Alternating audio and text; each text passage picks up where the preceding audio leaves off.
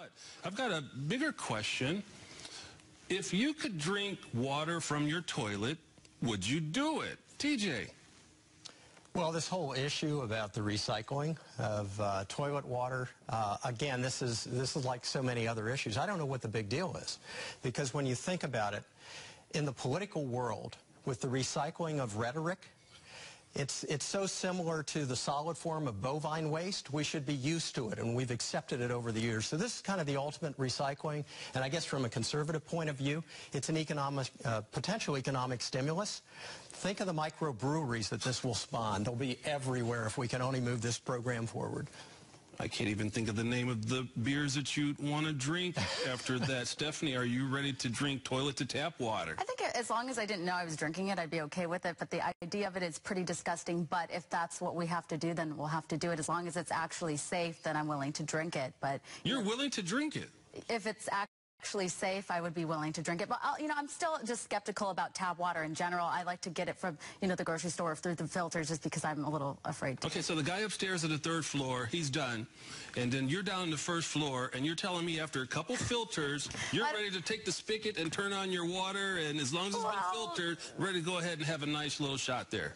Not exactly in that way. That's the way it's going to happen. No, that sounds pretty bad, but it's still probably better than Mexico drinking water. Oh, did you say Mexico drinking water? Jan, did she say Mexico drinking water? I went there. She went there. Look, the fact is, the country may be, and certainly California is running out of water. I would like to just point out one thing. If this is evidence of good government, it's not like we can't forecast droughts and we can't forecast population increase, but the government that we've had in California has done a rather pathetic job over the years of trying to address the water shortages in a more traditional way. So do I think technology is okay? Yes, but would I give a gold medal to the leadership in this state for what it's done relative to our water shortages? Absolutely not. Well, I may not disagree with him on that. However, California's been in a prolonged drought, which is extended probably over 20 years, and so you can't predict these droughts. You have to deal with them. Well, let me tell you this. They told us that we have a choice. We could either have the water from the ocean, and we'll desalinate it, get the salt out, or we can drink toilet water. I'm choosing ocean water. Well, that's vastly more expensive, as I understand it. I'll spend the extra money. I would choose it as well, but it's vastly more expensive. It takes a lot of energy. Whatever's cheaper, cleaner, and safer, I'm for it. But I think something that we can learn from the story today is that the water crisis in America is real. In Arizona, for instance, that's where I grew up, and that's where I reported.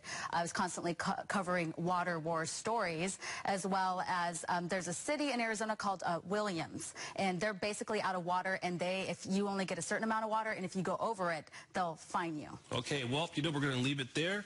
I'm not drinking the toilet water. I want to thank Stephanie Hamilgate. Thank you very much. TJ O'Hara, nice to have you on the show. Jan Ronas, awesome job.